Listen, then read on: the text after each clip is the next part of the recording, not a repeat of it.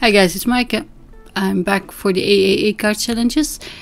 The challenge is number 205, 2 quarters or 1 bit, I'll explain later, and a Slimline card. It's also the last challenge of this year, so I hope you will join us and show us your marvelous cards. So I made a Slimline by cutting a piece of A4 sheets to 22 centimeters and then a strip to go on top that is 10.5 by 21. So I counted my squares could be 9.5. Let me see. I did count it. 10.5 by 5, and my rectangular dies are a little bit smaller, but that's fine because then I have more white space. And instead of putting them in each corner or side by side, I decided to put them next to each other, like windows. And I'm marking the middle and also kind of where I want my dies to be. The height is not important really, so I can space them equally. And this I tried to tape it on the inside so it doesn't tear my card panel, but it still moves. Okay. So here are my windows, and I erased the pencil lines now. Of course I don't need them anymore.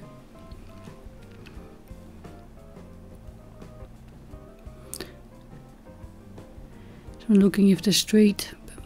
Somehow I think my rectangle bowed a little bit. I'm not sure if that's possible, but it's fine. I am tracing where I want the panel to go and where the windows are. It's not super important, but because the panel is smaller, I don't want any ink to seep out from behind it, of course. So see, I'm just roughly marking and masking. Then I can, erase that as well and apply my ink blending tool. At first I went with this stencil. I didn't like it. And I will show you later how that turned out. I think the snowflakes are really cute on the stencil, but they're a little bit big. Also, I didn't get them as sharp as I wanted them, so I cut another card base and start again. This time I'm just ink blending, and I'm using broken china and faded jeans for my night sky.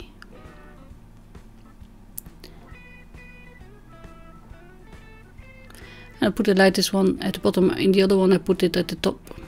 Don't know why. Because it's always lighter near the earth, isn't it? So, yeah, probably light pollution. I don't know, but doesn't matter. So instead of stamping, I'm splattering. The good old-fashioned splatter. Yeah.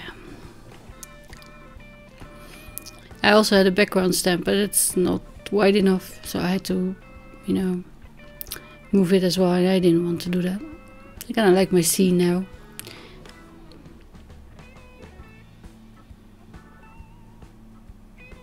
So this is Shimmer Spritz Sparkle, because it's Christmas, or almost Christmas. It's also almost my birthday. Can you believe it was a year ago I gave away 5 gift cards of $50? Yeah. Still broke. No, I'm just kidding. I haven't saved up this year though. And yeah, this is the Illusions white linen, and that gives me my snow. You see, it's kind of look like you look out a train that has 2 windows, doesn't it, or a tank. Okay. Yeah, it's okay. That's my 2 quarters, and I have these pieces that I cut off from the card base to make my Slimline. So I used that to die cut these Crafty Motion villages. And I did it twice first. But I thought it doesn't really make any sense to have 2 churches in one little village. So there's also for Crafty Motions are the stags and moose and deer. I don't know what they are. But I thought he could look through the other window. And I partial die cut him, so I have a little bit more room to glue him down. He didn't do the legs. And at first I was okay with that, but he looks a bit chopped off if you do that. So I did try to get it out. So I die cut it from a piece of scrap. I didn't really put it straight or anything. It's a bit, so I mark it so I can cut it nearby and then chop off the bottom as well. Don't need it. Make it straight. And I'm mounting this behind the windows, but first I need to stamp my sentiment. And this is Tiny Type from Clearly Besotted, because it's nice and modern and small. So I'm putting that on the front in the corner, and I'm stamping it with Versamagic ink.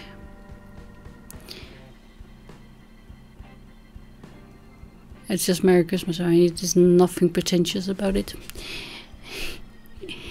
It's crisp and modern. I like it. So. And I heat set it just to be sure, because yeah, it's Versamagic. This is my shimmery, and this one, yeah. You can pause it if you want to see. Yeah, it wasn't very nice. The stencil is very nice, but probably if you do it the other way around, it would be nicer. So yeah, see, I tried to see if it's cut at all.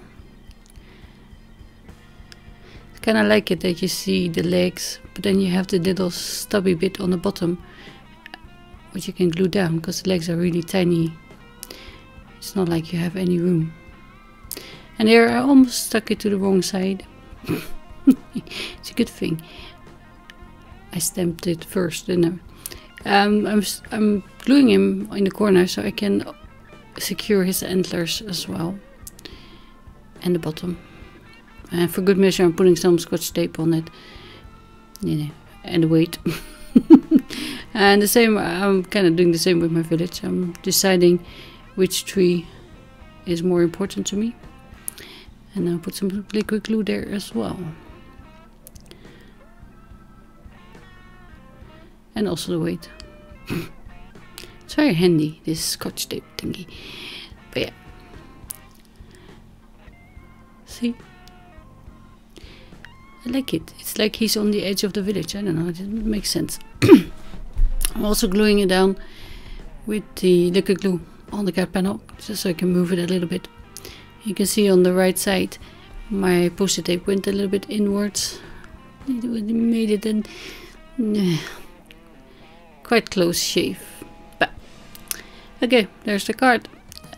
Finished. I hope you will join us with our last challenge, and I look forward to see what you make. So thank you for watching. See you again soon. Merry Christmas, Happy New Year and all that, and I will see you next year for AAA cards challenges. Bye!